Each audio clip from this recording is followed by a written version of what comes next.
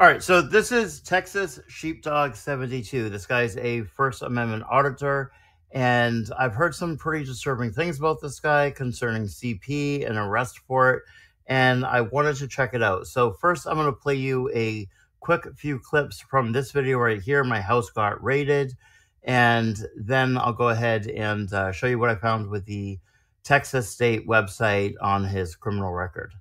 You're gonna pay you some.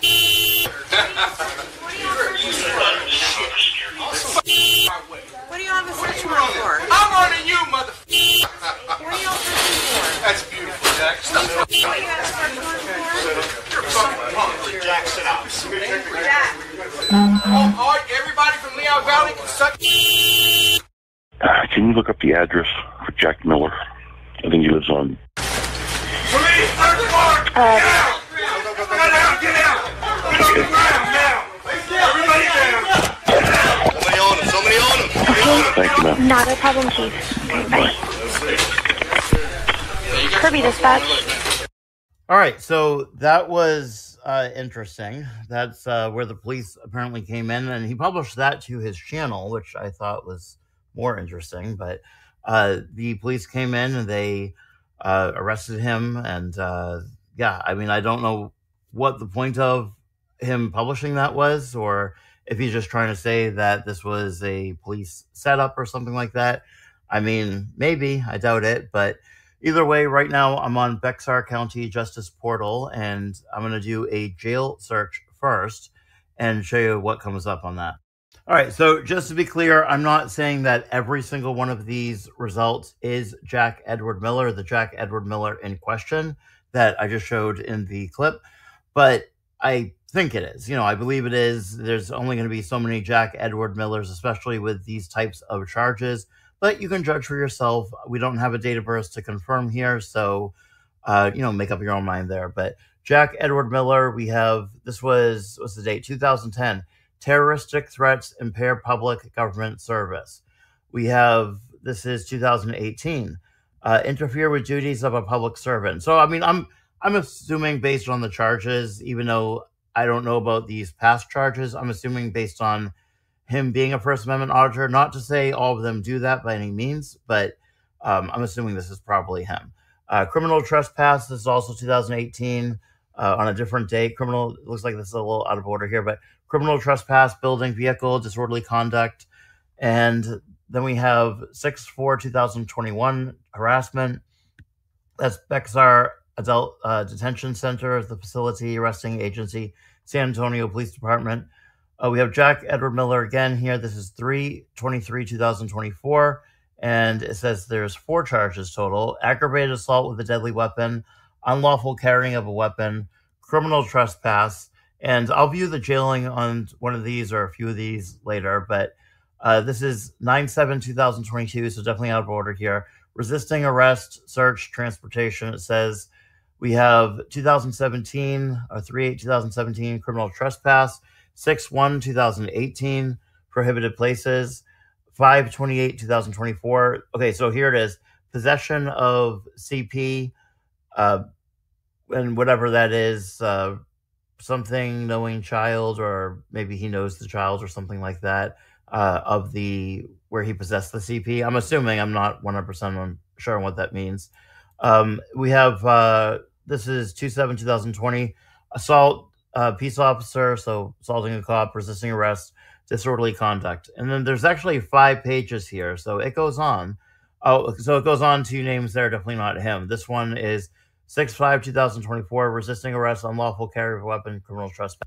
All right, so let's go back to the first one. And again, I do want to point out, just to be really, really clear, I'm not saying that there's not another Jack Edward Miller in the Texas area. There could be. So it's possible that not all of these are in regards to him. But let's go back to the CP one.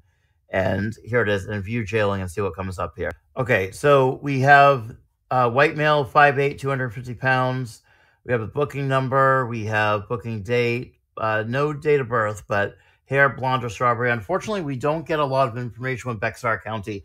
Now, if this was Harris County in Texas, we'd have all the case records. We'd have everything. Harris County in Texas is like any other county in Florida. You get a lot of information, but Apparently with Bexar, we'd have to probably do a records request for the information to get everything because it's not here. So release on bond.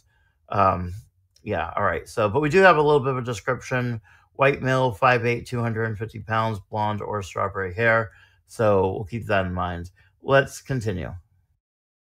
So now I'm doing a search on hearings, and I just tried. I didn't know if anything would come up, but October 1st, 2024 through October 31st, 2024.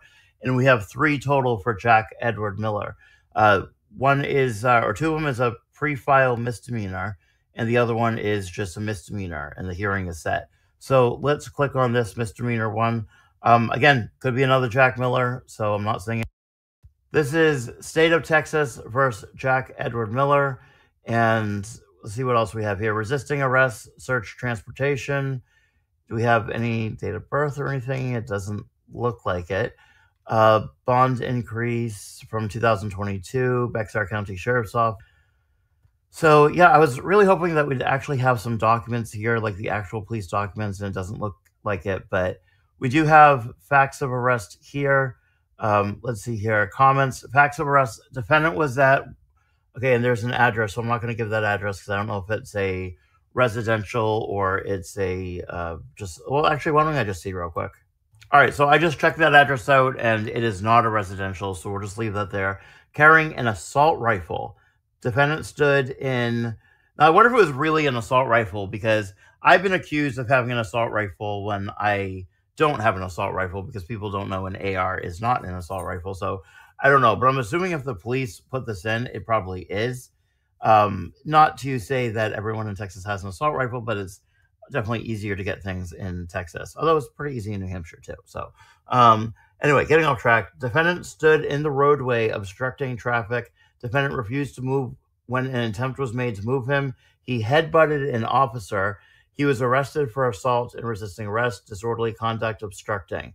So, yeah, there's that. Check. Oh, we do have a date of birth, 6/28/1972. So this is all public record. Again, this is all anything you can find. This is portal hyphen TX for Texas, Bexar.tylertech.cloud. Wow, it's definitely a bit of an address there, but you can Google Bexar County case record search and then do hearings and see what you find there. So, okay, so it said the facts again of the case and or at least what they say the facts are and the bond setting. All right. The other item had to do with firearms too. This is disorderly conduct, discharge, display, firearm. The offense date on this one, however, is 5/25/2023. So if it is in fact the same person, which I believe it is, then there's obviously a history there of that. So the case flags, mental health assessment completed, order, no firearm purchase, possession, owner. Now, I searched not the hearings, I searched just for the smart search on cases, and we have a few other things here. Jack Edward Miller versus Marissa Imelda Miller, and that's a divorce with children. So I'm not going to get into that case file because that's just going to be a whole lot of redactions. I don't really want to get into anything with family, but that's in the case search. And then there's this other case here that's a divorce. The first one was 2000. This one is 2008. So divorce with Sandra Miller. And then we have, what's this? Another divorce, Jack E. Miller with Judy, and that's in 2016. Now, this could very well be different people here. There might be more than one Jack Edward Miller. I know I keep saying that, but this is 2019 divorce. So I know I keep saying that, but it's just like, you want to be careful. I don't want to say that all of this is in fact Jack Miller or the one in question, but there is a bunch of different Jack Millers here. I think if I do a FOIA request on this guy, and then here's all the felonies and misdemeanors and all this and that. So I think if I do a FOIA request on this guy, I'll make sure to put in the date of birth so we can be absolutely sure that we do have the right Jack Edward Miller and see what comes up. I think that might actually be a costly FOIA request, though, because it looks like there's a lot of incidents with this guy. All right, guys, I think we'll leave it at that. If you want me to explore anything else on Jack Miller, or you want me to actually do that FOIA request and try to get the police reports and more, because I'm sure we can actually get the records, and we might be able to get audio recordings, and we can see if he contacted other departments and he put in complaints to departments, and we can go through the whole rigmarole with this guy and see what we find. But if you're interested in something like that, let me know in the comments. Do me a favor, hit that like button for me, and I'll see you guys on the next one.